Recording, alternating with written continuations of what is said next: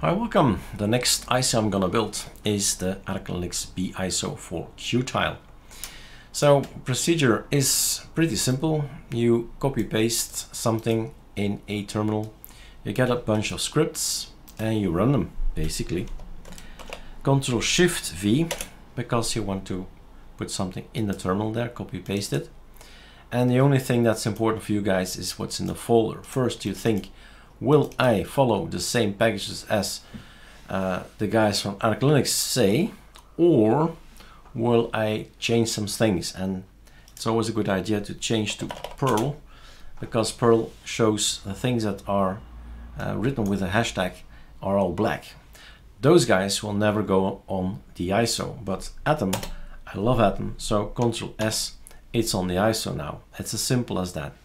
Any package from ArcoLinux repos, you can just type it along at the bottom, maybe a good place to start, and say my stuff, the extra stuff I want is gonna be in here.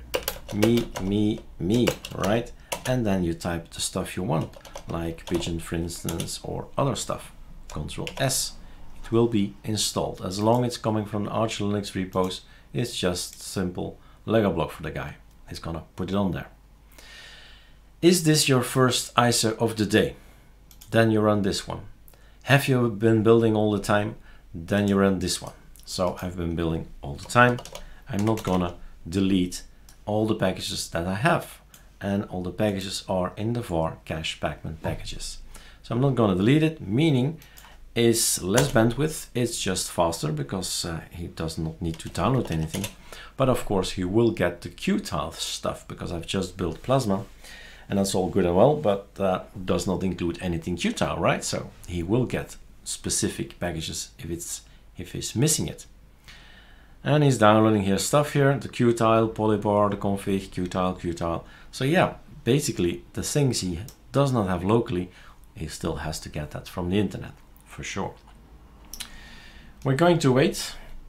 And basically what you need to do to have a break, a smoke, a coffee, to eat something, and then come back and you'll have an ISO. Pausing here.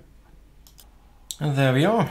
We have a new ISO, Qtile 2020, February 12, 1.7 gig. And this is your ISO and it's going to be in your folder ArcoLinuxB out.